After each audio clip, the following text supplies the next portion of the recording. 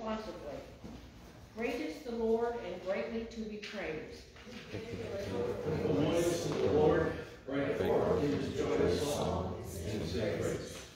Let the hills sing for joy together before the Lord, for he comes to rule the earth. He will judge the world with righteousness and the peoples with equity. Rejoice in the Lord always, and again I say rejoice. The Lord is near. Invocation in unison. Our Father, let the light of your face shine upon us this morning. Fill our hearts with joy. Create in us a new sense of our responsibilities to serve you. As we worship, build faith. May our hope and confidence be centered in your love. We ask this in Jesus' name. Amen. Hymn 839, Blessed Assurance, Jesus is mine.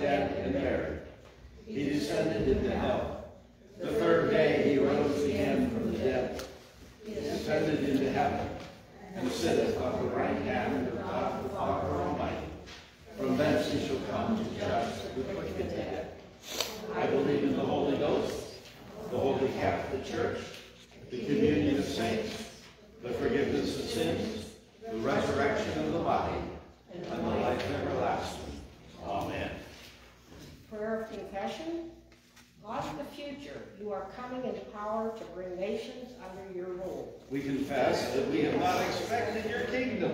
We have lived casual lives and ignored your will for us. Forgive us, O God, for we have been slow to serve you. Forgive us for the sake of your faithful servant, Jesus our Savior, whose triumph we want and need to wait. Amen. I announce the good news of the gospel of Jesus Christ. Our sins are forgiven, but for the asking of our faith.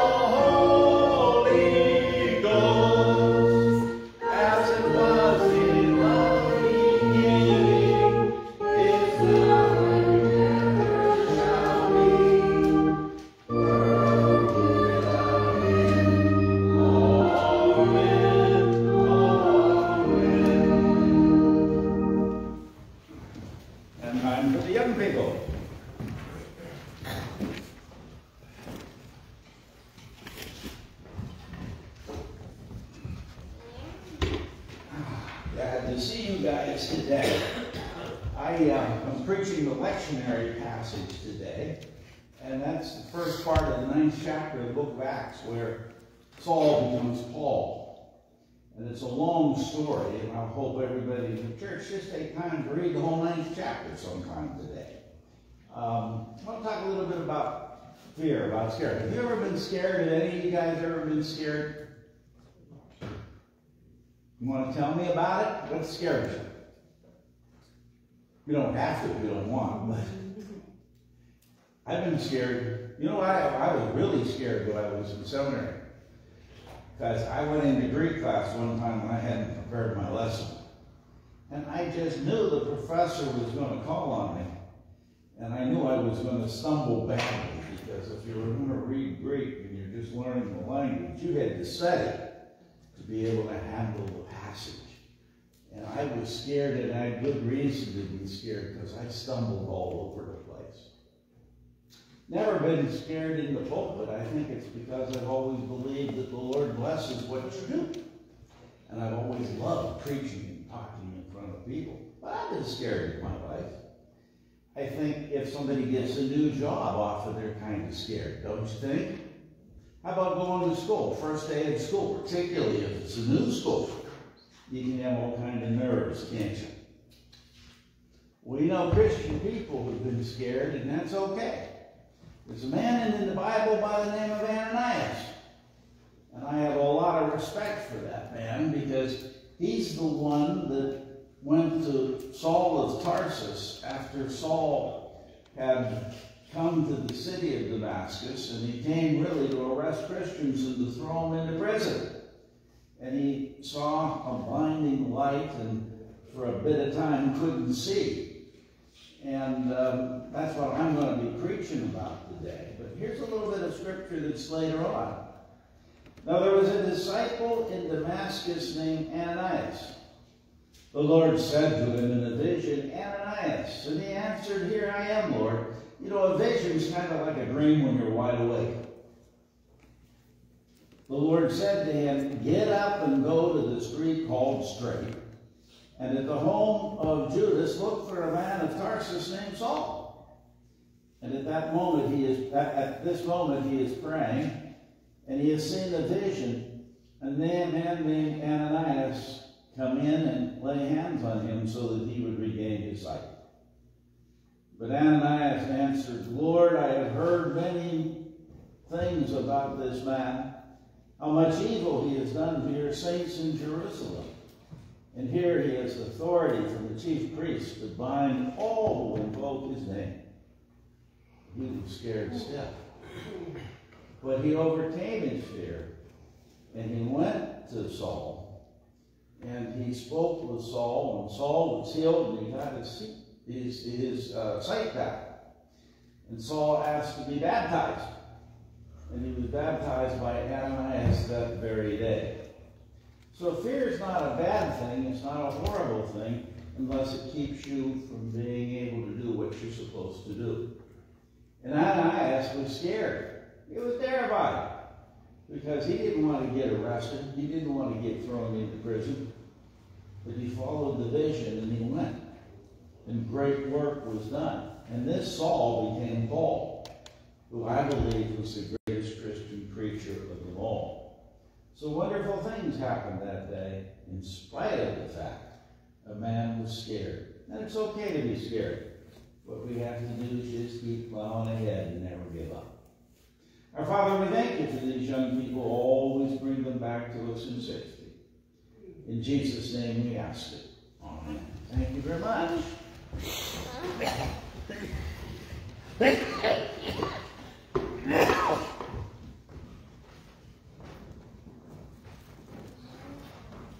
Let us pray. O Lord, each of us in our own way, bring before you our prayers and our concerns.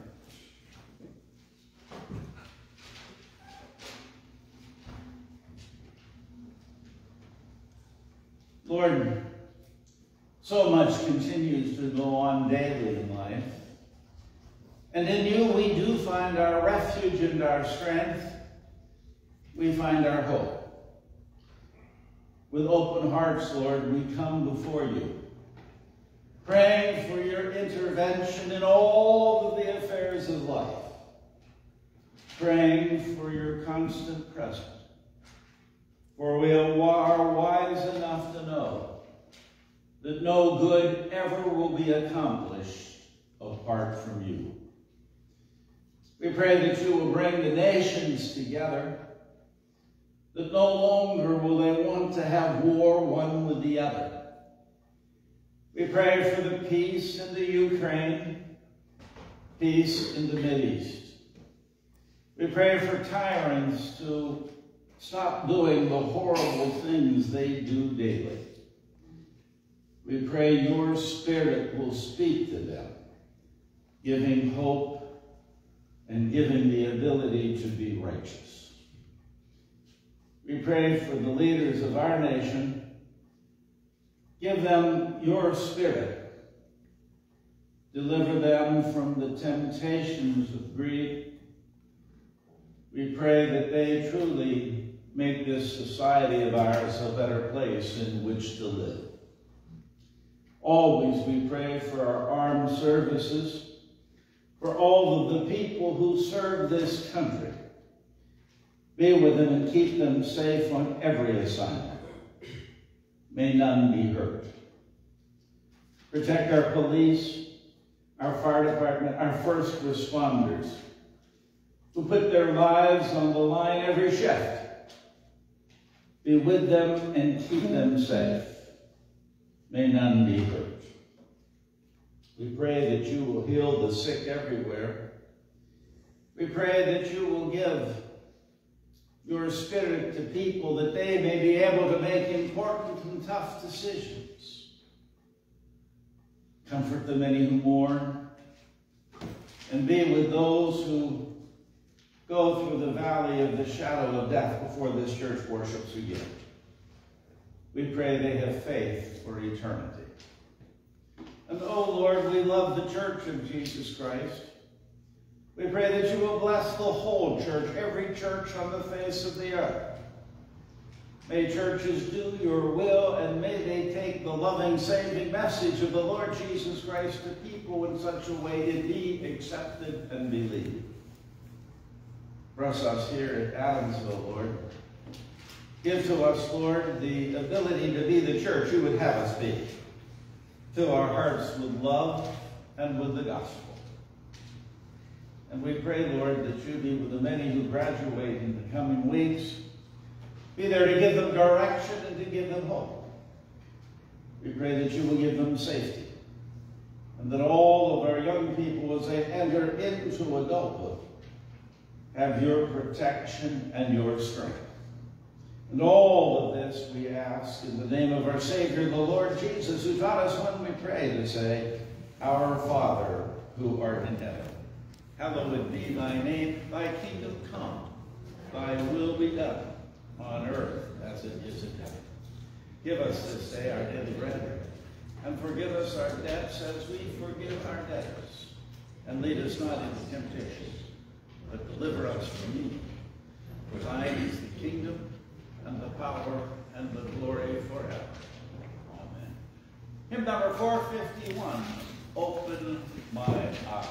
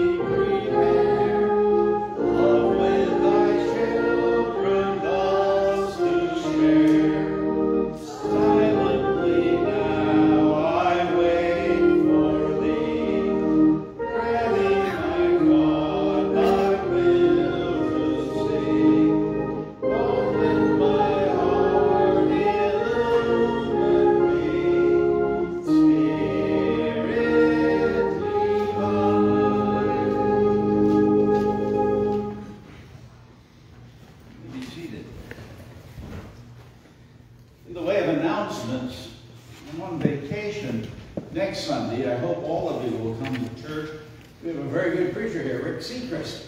And I sure hope we have a nice congregation to welcome him here next week. I'm going to be in Columbus, Ohio. I can't believe it. It seems like just yesterday my granddaughter Sophia was born, but now she's graduating from Capital University. And we're going down on Friday because she's receiving a Distinguished Service Award, and they're having a big dinner giving the award. And graduation's on Saturday, and then we're having a big party at my son's home down there. And I'll be coming back on Sunday. So at any rate, I'll be gone for the weekend, and Rick Seacrest will be here to preach next week. We have Bill inserted the bullet, and I hope each of you will read it, and I hope you come. We are sponsoring a evening out up in Erie for an Erie Seawolves game. And it asks that you sign up for the event by May 15th, either through the website or by contacting one of our folks here. We're going to give the tickets to people, and we're going to do that on the worship service on May 15th. And the game is, oh my Gene, when is that game? 21st. That's what I thought. And anyway, it's going to be fun, and it's nice to be able to just go out and have fun as a church sometimes. So we will be doing that. These are our announcements. Let us continue with morning worship.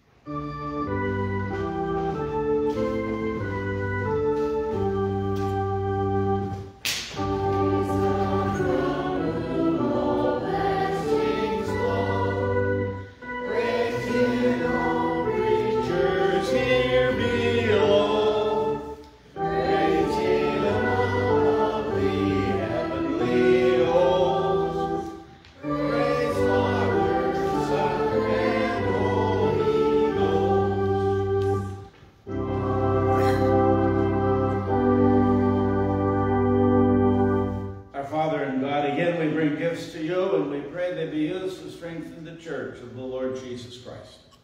And give to each of us a delight as we go out into your world to serve you. In the Master's name we ask it. Amen. Thank you.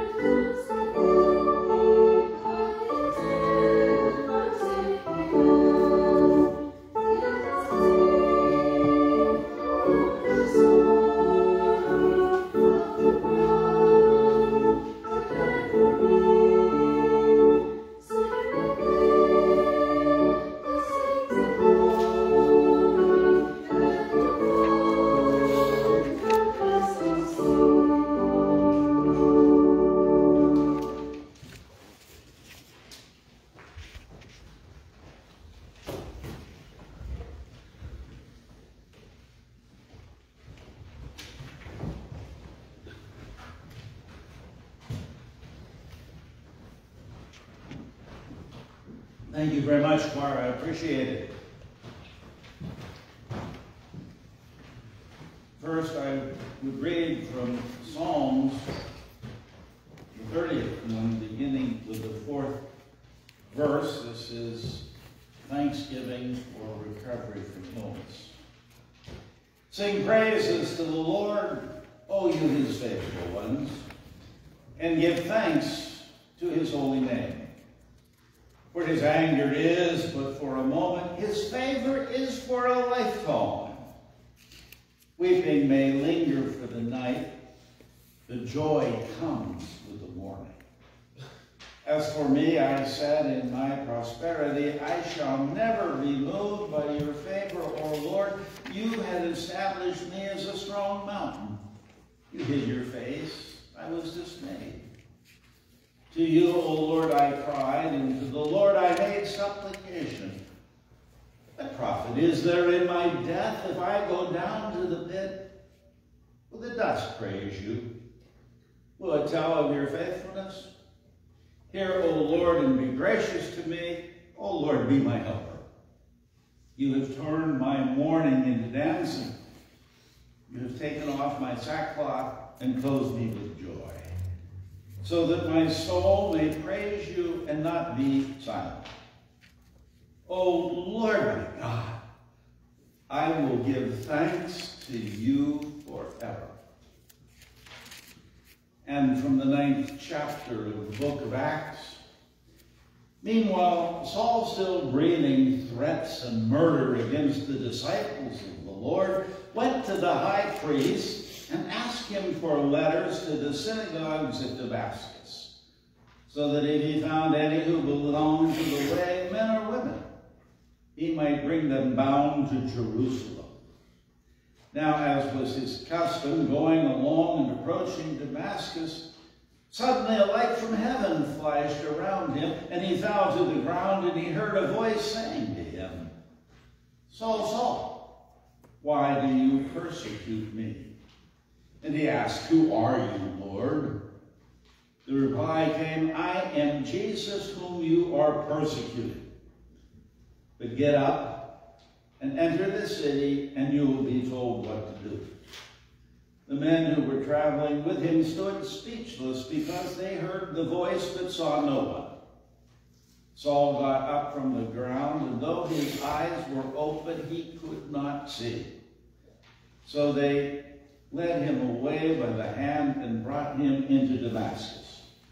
For 3 days he was without sight, and neither ate or drink.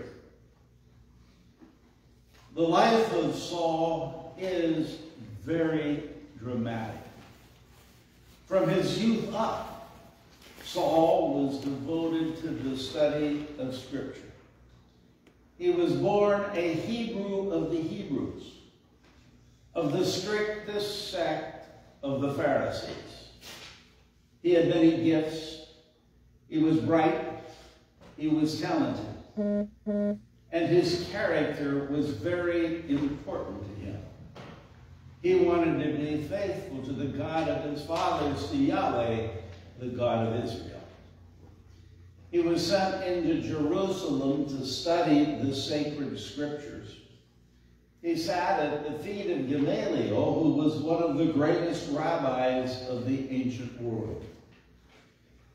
In the Christian gospel, Saul saw only a blasphemous assault on the faith of the fathers. He saw Jesus as nothing more than a wicked impostor. Everywhere he spoke and acted against the Christian disciples. He was there at the stoning of Stephen. Scripture says that Stephen's garments were laid at the feet of Saul. Because of his zeal and because of his great energy, he became the chief persecutor of the first church. Having heard that the church in Damascus now had Christians, he was inflamed with anger. And he went there with authority to arrest and to drag into prison any person who confessed the name of Jesus. Saul's rage spared none. He was much like an inquisitor of a fanatical type. He was convinced that he was opposing a movement that was both dangerous and disastrous for the welfare of the people of Israel. He genuinely and honestly believed that those who said they followed Jesus were enemies of God. But now came a great change. As he approached the city of Damascus, he saw a great light. Saul fell helpless to the ground. And as he lay there, he heard a voice saying, "Saul, Saul, why do you persecute me?" And the astonished Saul cried out, "Who are you, Lord?" And the voice said, "I am Jesus, whom you persecuted." To this Saul answered, "Lord, what will you have me do?" And then he was told what to do. The people on the ground heard the wind, but they did not hear the voice or see the light. They did not get the message, and they did not understand what Saul had just gone through. And the account goes on to say that Saul got up and he was blind. He could see absolutely nothing. And then the story tells how he got his sight back. And he was baptized by Ananias. And he received the Holy Spirit of God. The account presupposes that Saul had been informed that he had been persecuting Jesus. And I suggest that this, on a simpler level, is true for many people who live in the modern age. I believe people live their lives fast and furious, and often they miss the effect that their actions have upon other people. Often human beings persecute Jesus without ever realizing that they are engaged in this awful activity. And we do this whenever it is that we refuse to love the very people who Jesus loved. Saul experienced that day quite a transformation. He was to be a witness to Jesus Christ before the Gentiles and the kings and the people of Israel. Saul, who would become Paul, was to suffer great things for Christ. And all of this was in direct opposition to what he had been doing previously. Never was a human being more completely turned around than was Saul of Tarsus as he became the Apostle Paul. He was to build the church that originally he intended to destroy. He was to spread the gospel that formerly he had detested. He was to love the very people he wanted to throw into prison. And I do believe that Saul became the greatest preacher of them all. And he asked that very important question: what will you have me do? And I would suggest that this is a good question for every single Christian on the face of the earth to ask. In our best moments, all of us want to do the will of God. You know, there's nothing in life I don't pray about. I constantly pray about my family. I prayed for them as I was driving my automobile down to church this morning. I pray for my marriage. I pray for my job performance. I never get into the pulpit without saying, Lord, let what I say that is incorrect not be heard, and please, when I'm right, may the people hear it. And I think all people need to really strive to be honest with God. And one of the ways we do this is by simply asking the question, Lord, what would you have me do? And this also works when we are confronted with deep frustrations in life. When there's pain, when there's suffering, when there's bad news. Lord, in this situation, what will you have me do? Why is life the way it is? This is a question that the Apostle Paul, I believe, must have asked numerous times in his life, for he faced many frustrations and he faced denials all of his life. He had that thorn in the flesh that hounded him throughout his entire adult ministry. 3 times in the Bible, he asked God to take away the pain. I'm certain that he wondered why he had that pain when his only goal in life was to go among all of the Christian communities and proclaim the Word of God and bring new believers to the gospel. But his prayer that the thorn be taken away always was answered in the negative. The thorn never was removed. Paul learned that the thorn was God's final will for him, and it became a source of strength. When he was weak, he could cry out, I am strong. And for this reason, he could take pleasure in his pain and glory in it, because he knew that wherever he was, whatever he was doing, the power of the Lord Jesus Christ rested upon him and upon his ministry. Of course, the supreme illustration of doing God's will by submitting to it is the trust and love Jesus himself showed as he came to his own journey's end on this earth. He taught us not only to pray, thy will be done, but in the Garden of Gethsemane, he cried out in the midst of the worst agony imaginable, Father, let this cup pass. Nevertheless, not my will be done, but your will be done. And Jesus had to accept the cup, but he accepted it by dying on Calvary's cross. And I suggest that it is possible for each and every one of us to glorify and to serve God by simply submitting to the will of God. And what this does, and it's kind of nice, is it makes each of us co-workers with God.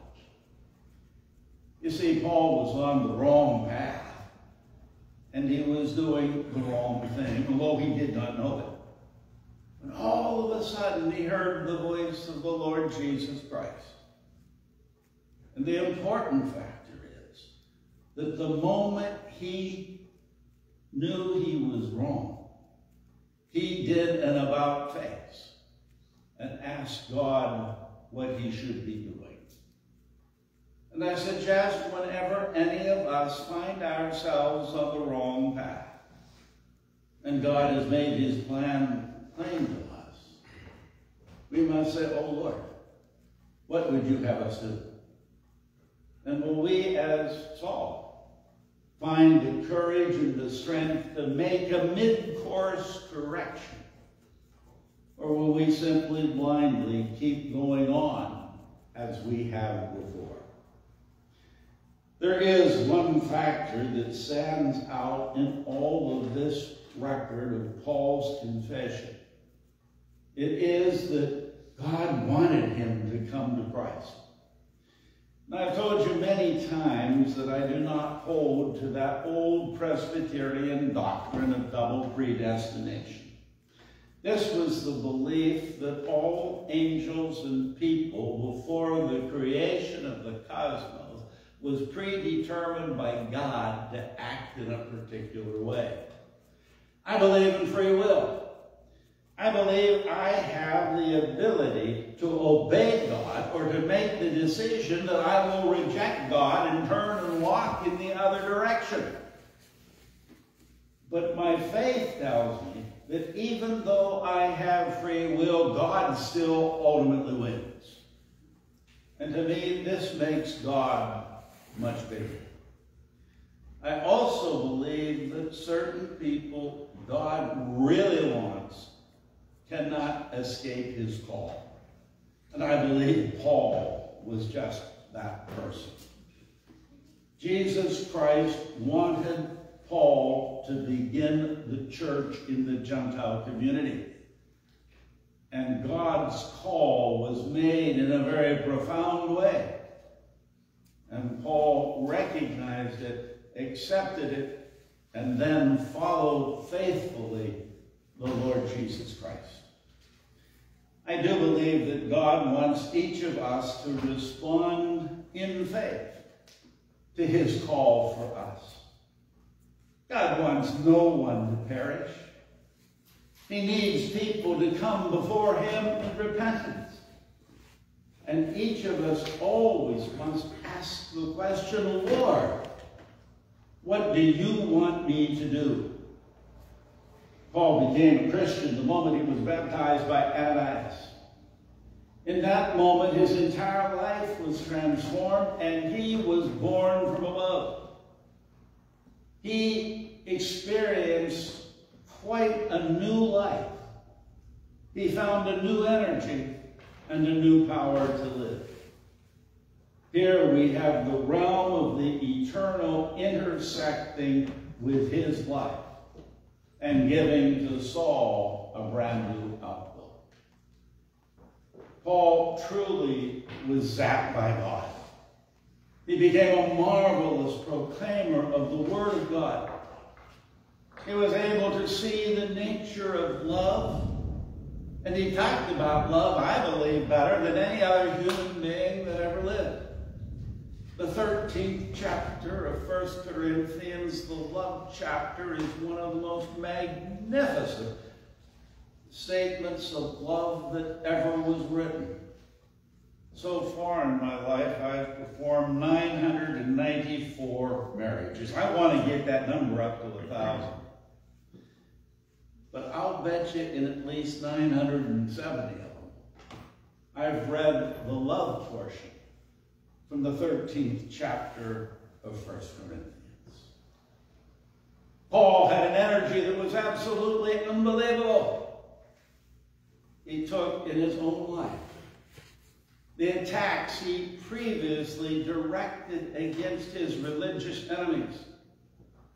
Everything a fanatic could do was done against Paul.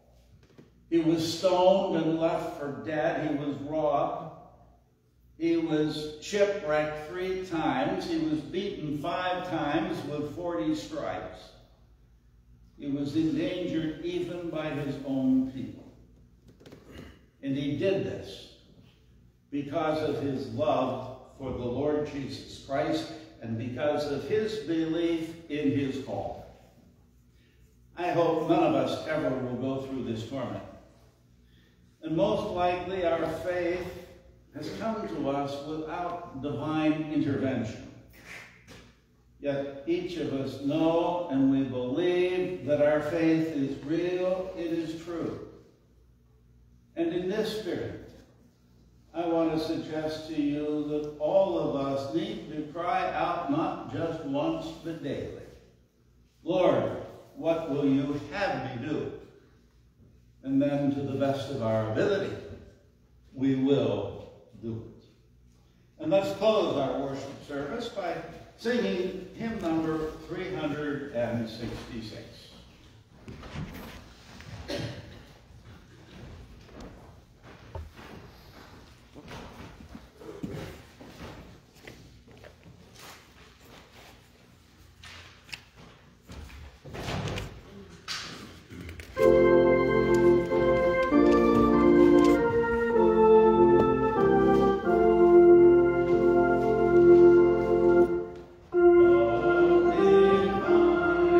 Oh,